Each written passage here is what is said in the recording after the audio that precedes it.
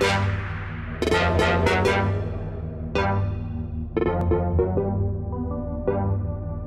guys, Blaine here for Bridgeport Games, and it's Pokemon Week, which means all this week we are celebrating the 25th anniversary of Pokemon.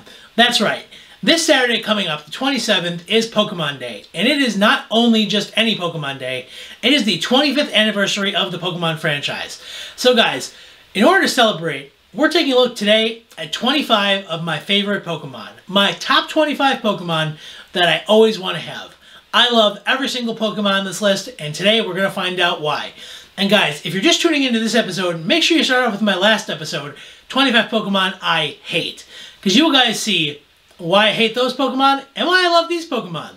And please remember, no matter what, these are all just my own opinions. So guys, if you have a different opinion than I do about these Pokemon, if you love some of the Pokemon I hate, or if you hate some of the Pokemon I love, that's cool. We're all different, we all have different opinions, and we all like Pokemon differently. That's the great thing about Pokemon, is that there are Pokemon for everybody, and some people just don't like certain ones, and that's okay. So remember guys, this is my opinion, and if you guys disagree with me, that's awesome. So guys, without further ado, let's jump in with number 25. Number 25, Bouffalant. So guys, Bouffalant may seem like an odd choice to some of you guys out there, but there's a lot of reasons why this is one of my favorite Pokemon. First of all, I'm born and raised in Buffalo, New York. I love the fact that Bouffalant is a buffalo, and it fits perfectly with the theme of Buffalo. It is strong, powerful, and doesn't give up, just like all the Buffalonians out there. And guys, the fact that it has a big old afro with some big old rings on it, it's perfect. It's a great fit for this Pokemon, and is just absolutely awesome. I even named one of my draft league teams the Buffalo Bouffalants, because I love this Pokemon so much. It's a winner. It's not always the best competitively, but that's okay. I'll take it any day of the week. Number 24, Alolan Muck. So guys, if you were a Gen 1 player like me, you probably remember that Muck didn't get a lot of hype back in the day. It was pretty much just there to minimize, do a little bit of poisoning, but ultimately it's just a big old pile of sludge. So when they decided to give it a regional form in Gen 7, I was a bit skeptical, because I thought, what can you do with this? And then I saw it, and oh my goodness, they knocked it out of the park.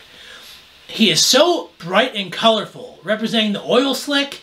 It looks so fantastic, and the fact they gave him poisonous crystals for like teeth and claws, oh, it's such a great design for a Pokemon and looks wonderful. And then, if that wasn't enough, which it already is by the way, but if it wasn't, they gave it the dark typing. Now poison is not that great competitively. It has a lot of issues, mainly in that it's weak to Psychic, which is a very top tier typing. Dark type, fixed. So they give it dark typing and make it a poison Darkmon and give it a bunch of awesome abilities. It gets Gluttony and Power of Alchemy. Very, very cool. And now it's only weak to ground. Awesome, awesome decision on the Pokemon Company's behalf. So guys, Alolan Muck, amazing Pokemon. 2 thumbs up. Number 23, Copperajah. So guys, the reason I love Copperajah so much is it's an amazing, amazing Pokemon. Game Freak really wanted to touch on the subject of British imperialism, and they really incorporated that into the games very nicely.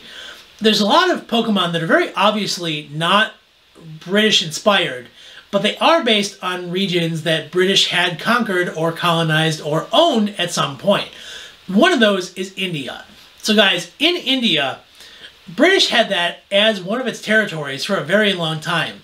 And the way they chose to represent that in the game is by making a Pokemon based on an Indian elephant that is made out of copper, a material that's used for tons of things in India.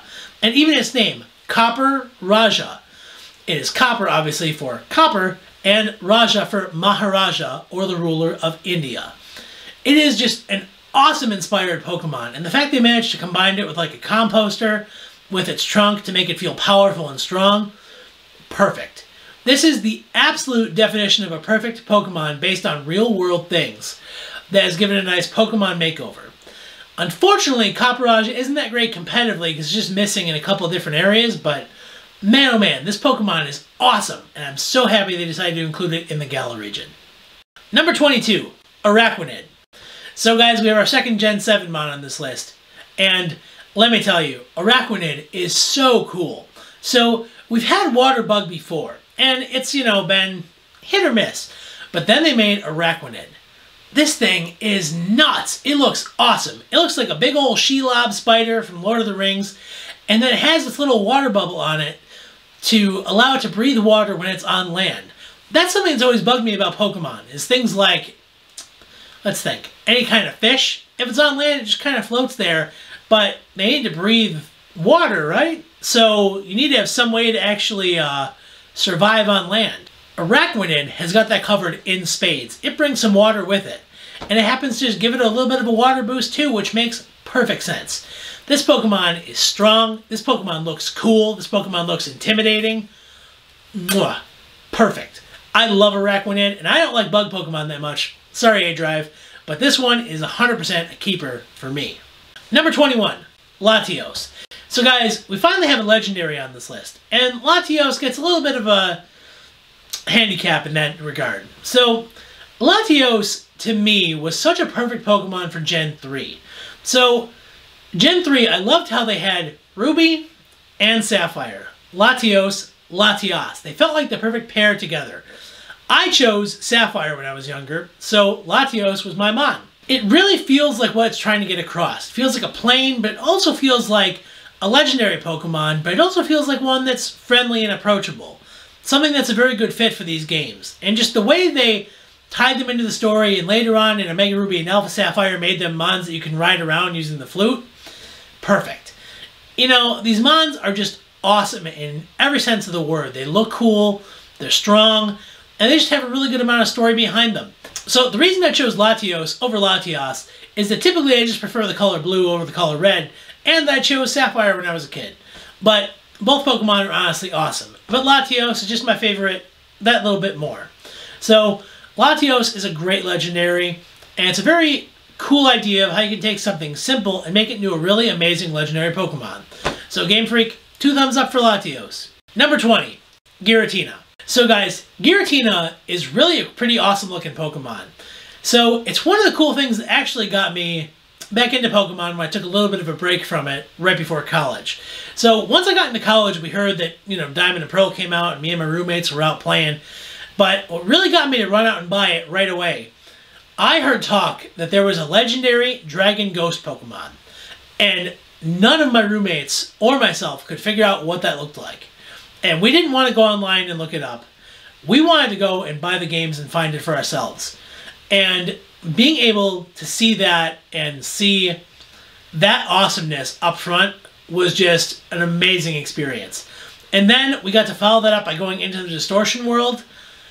Awesome. Absolutely awesome. And, you know, Giratina is meant to represent the devil, effectively. And the way they incorporated the demonic number of 666 into its design aspect, without it being overly in your face or overly threatening to parents of kids and things like that, was a very well done choice, and it was a very well done decision by the Pokemon Company, and it was executed perfectly. This Pokemon looks absolutely gorgeous. Both forms are really, really cool, and I just love it with all my heart. It's a great legendary, and I'm so happy to have it. Number 19, Fennekin. You know, guys, I see a lot of Fennekin hate out there, and I realize it's mainly because of Delphox, but I love Fennekin. I love all of them. I love Fennekin, I love Braixen, and I love Delphox. I don't get the hate for this. You know, Fire Psychic is a reasonably unique typing. I mean, there's Victini and there's, you know, some others, but basically, it's a pretty nice special typing that you got, especially for a starter. You don't see Psychic starters all that often. And you have Fennekin, which is a really cute little dog with big old ear hair. It looks really, really cute. And then it evolves into Braixen, which I understand some people's issues there, mainly because it can be a little bit of a furry-esque thing. But then it evolves into Delphox. And a lot of people don't like Delphox, but I always thought it was really cool. I liked how we had a Harry Potter wizard fox that had a magic wand and everything to fire its, psychic and fire energies from. It was a really cool look. And, I realized that a lot of people are put off by the big old ear hair, but, that's kind of what makes it seem odd and, interesting. So, you look at Hagrid from Harry Potter, that dude was a mess. He had hair everywhere. So the fact that Delphox has just got some hair coming out of her ears made sense to me. So, I don't know why everybody out there hates Delphox and why they hate Fennekin, but give me all the Fennekins you got, because I'll always find more room for him. Number 18, Kyogre. So Kyogre is pretty much here for the same reasons as Latios. So for me, Kyogre is like the perfect representation of the legendary that it's trying to be. It is the perfect box legendary. It looks like a water legendary. It looks like a legendary. If you were to say, the name of this game is Sapphire, make me a legendary that represents Sapphire, and tell them nothing else, I think an artist would have a reasonable chance of ending up with something that looks like Kyogre. Kyogre is just such a cool, scary, intimidating mon. The way they incorporated red, like, striping into it looks amazing. And on top of that, it's amazing competitively in VGC. It has been the terror of VGC for as long as I've been playing, and it's not going to change anytime soon. It is an awesome Pokemon. Everything about it is fantastic. And guys, this is the kind of way that you make a legendary. Kyogre, mwah, perfect. Absolutely perfect.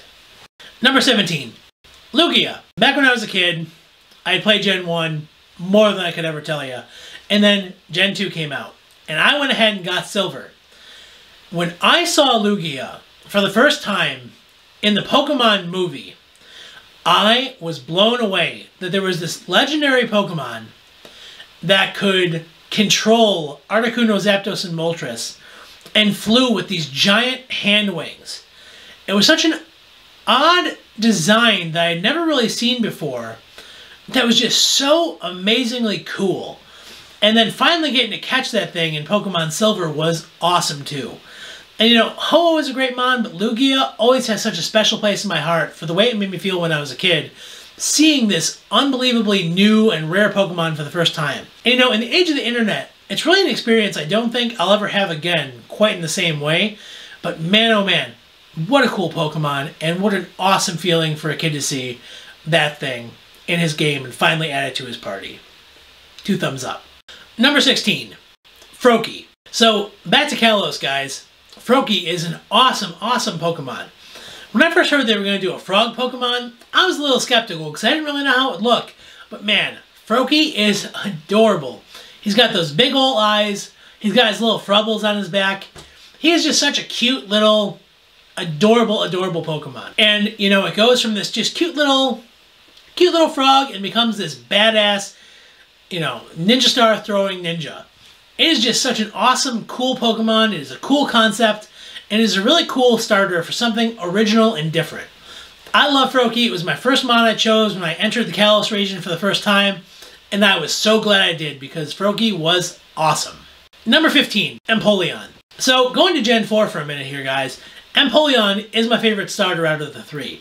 So, I love that it's a water steel typing. That is so unusual and cool to have for a starter. But on top of that, the fact that they incorporated a king to represent Napoleon, so awesome too. The fact that it has a nice little like trident, like face guard crown, just awesome. And the way they evolved an Emperor Penguin into that concept, perfect. Piplup and Prinplup are such gorgeous Pokemon and awesome in and of their own right, but evolving into Empoleon is just awesome. Perfect. And on top of that, Empoleon fights with its little hand daggers that act as both shields and like stabbing weapons. And if you guys have seen Avengers Infinity War, those are the kind of shields that Captain America was fighting with. I loved Empoleon before I saw that movie, but once I realized he was fighting with Empoleon hands, oh man, I love it even more. So, Empoleon, basically Captain America nowadays, it's staying on my team. Number 14, Litten. So, going back to Alola here, Litten is just an adorable, awesome, cute little fuzzball Pokemon. I love it. I loved it from the first time I saw it because it exactly carries the emotions that cats carry. So, we'd had cats before, and you know, Persian and Meowth are awesome, but a lot of times they don't really carry the same sort of sass and indifference that house cats have. If you're a cat owner out there, you know exactly what I'm talking about. Litten carries that exactly. It's playful when it wants to be, it's angry and feisty when it wants to be, but also it's lazy and just is a cat that likes chilling out just like a normal house cat. It was such a perfect idea to have for a starter and a great addition to any team. It was an awesome, awesome on to include in the Alola region and just a wonderful decision on Game Freak's part. 2 thumbs up. Number 13, Rowlet. So guys, it makes sense that we're going to follow up Litten with Rowlet, my other favorite starter from Alola. So, Rowlet is just adorable. He's a cute little pudgy owl, and he's got his little leaf bow tie. It's such a cool design for a Pokemon. And then it evolves into Dartrix. And then it evolves from there into Decidueye. So guys, I love the aspect that it's a cute little schoolboy who has like an awkward teen phase and then becomes like a badass hero. It literally is the perfect embodiment of the Green Arrow. It starts off as a rich, cute little guy, begins to have kind of an awkward phase, and then he eventually goes through some stuff and becomes a real kick-butt kind of person on the other side. So, honestly, I like the other two. I love Dartrix, I love Decidueye, but Rowlet, he's just so cute. I just want one in real life. I just want to have one I can cuddle with and just hug because it looks like it is the cutest Pokemon ever. So Rowlet, you're amazing. Don't ever change. Number 12, Whimsicott. So guys, back in Gen 5, I got a look at Whimsicott for the first time, and I love this thing. It's a cute little guy with a big old puff of cotton for hair.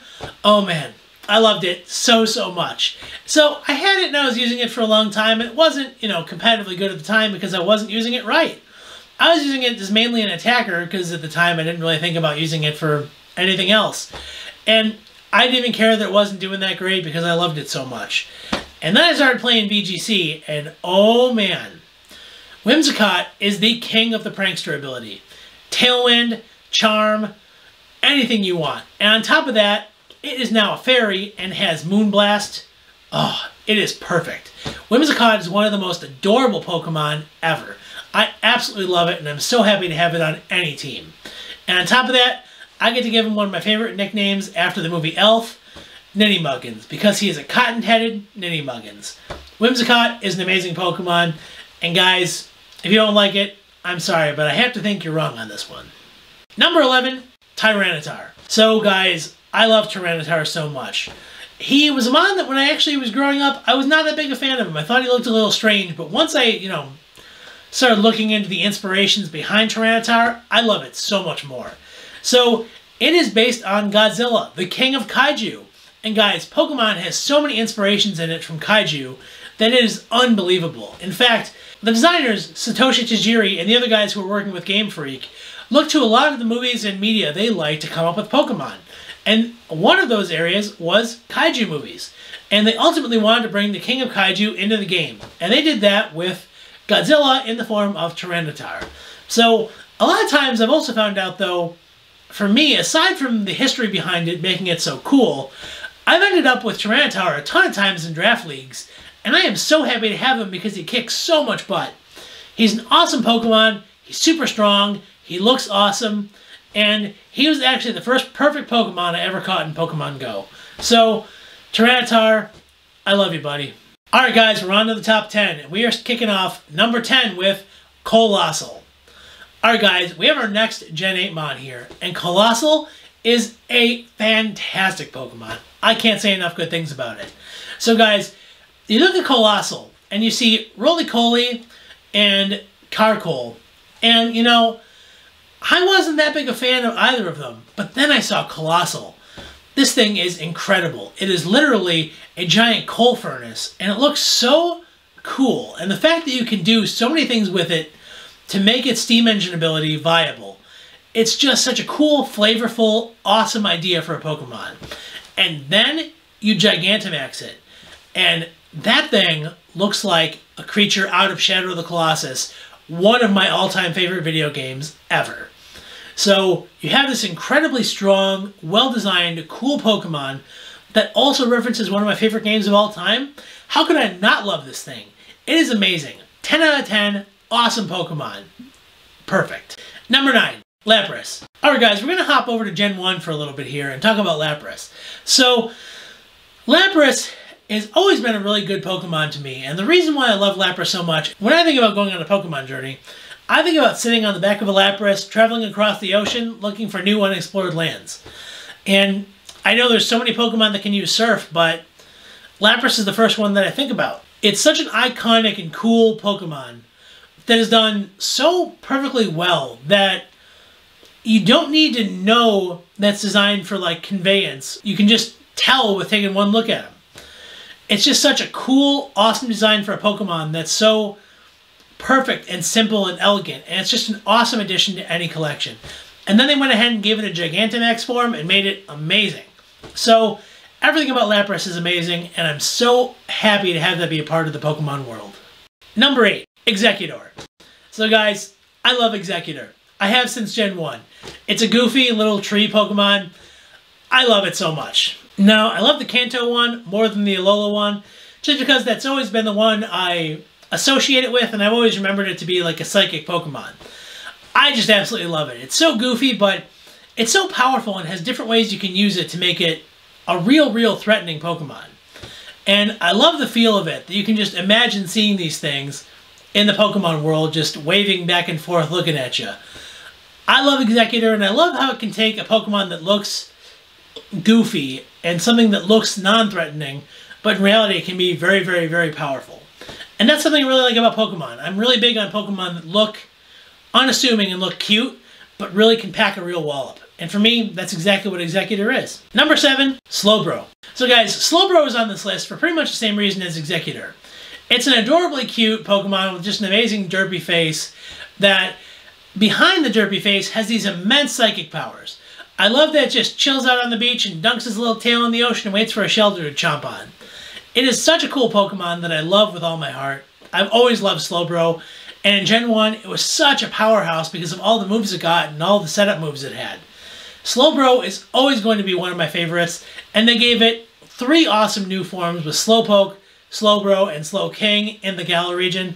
So, Slowbro is my favorite Kanto Slowbro out of all of them, but guys, I love the entire line because they are just an amazing set of Pokemon. Number 6, Charmander. You guys had to know it was on the list somewhere, right?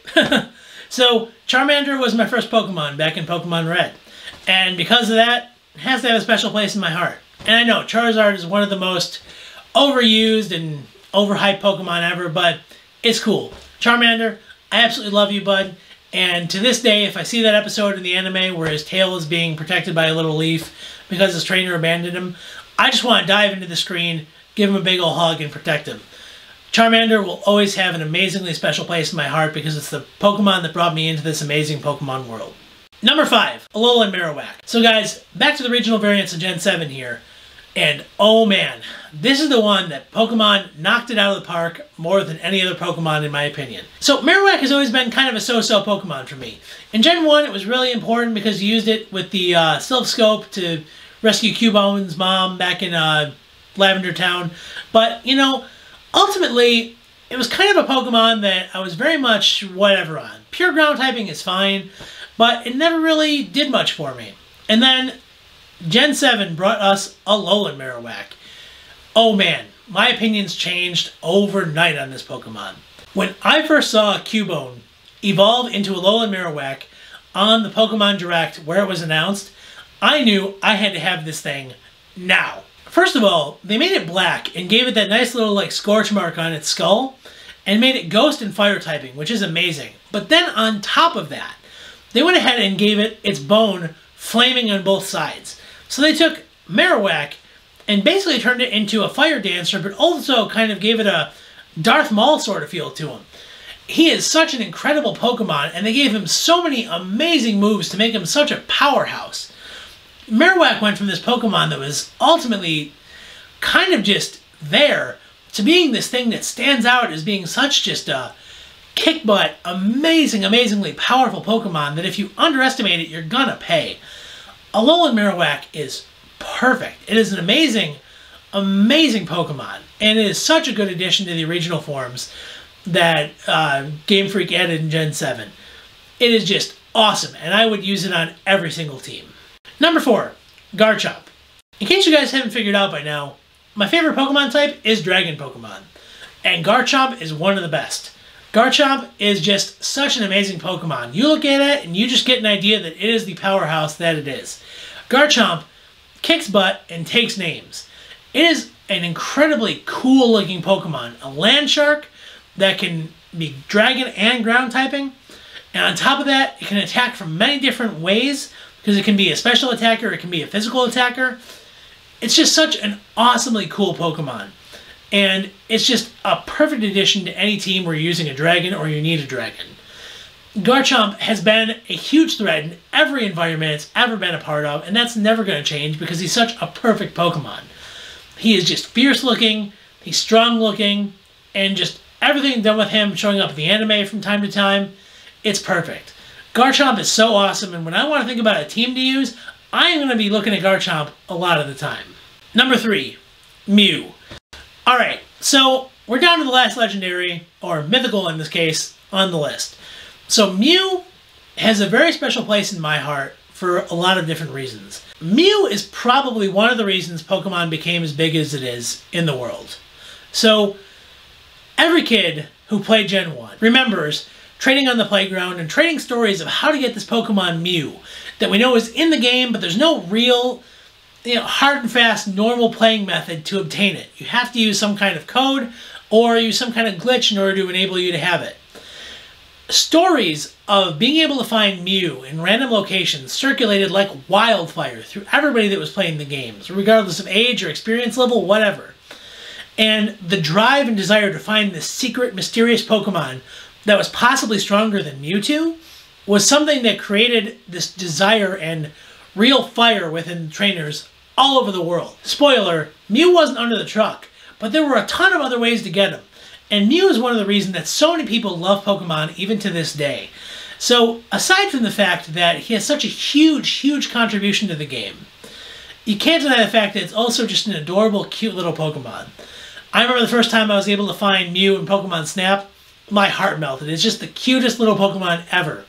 And if that wasn't enough, if he wasn't the Mon that single-handedly made the Pokemon franchise really what it is to many people, it's unbelievably strong on top of that. It can learn every move tutor, every TM. You can run 50 different move combinations on this thing and never use the same one twice.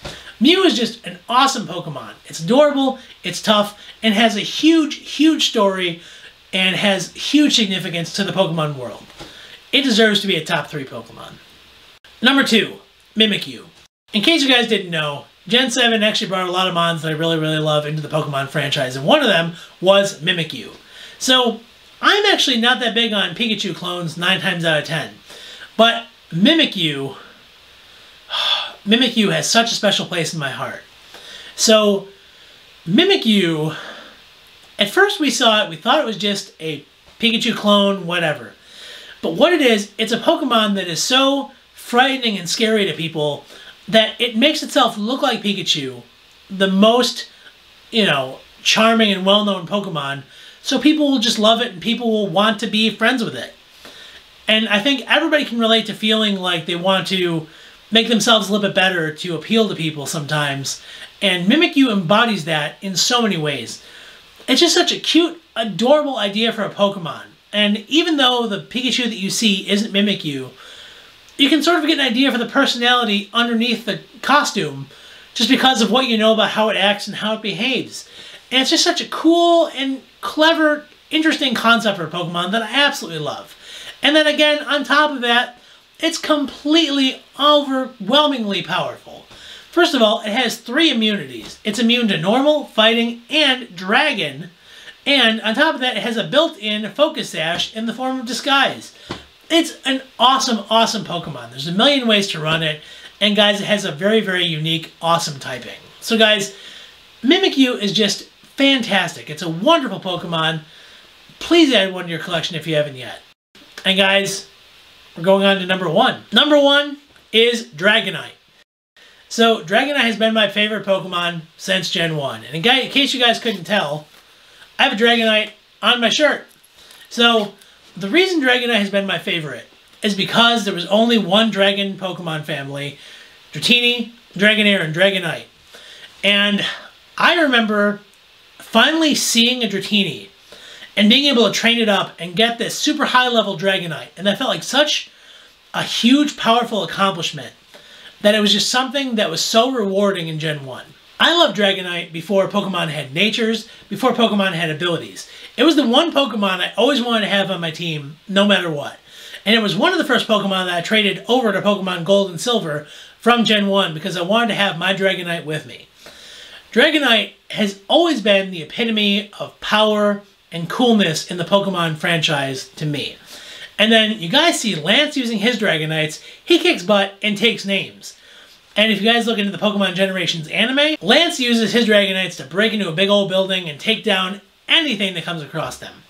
Dragonite is just such an awesomely cool Pokemon. And the fact that it's goofy and silly looking makes me love it even more.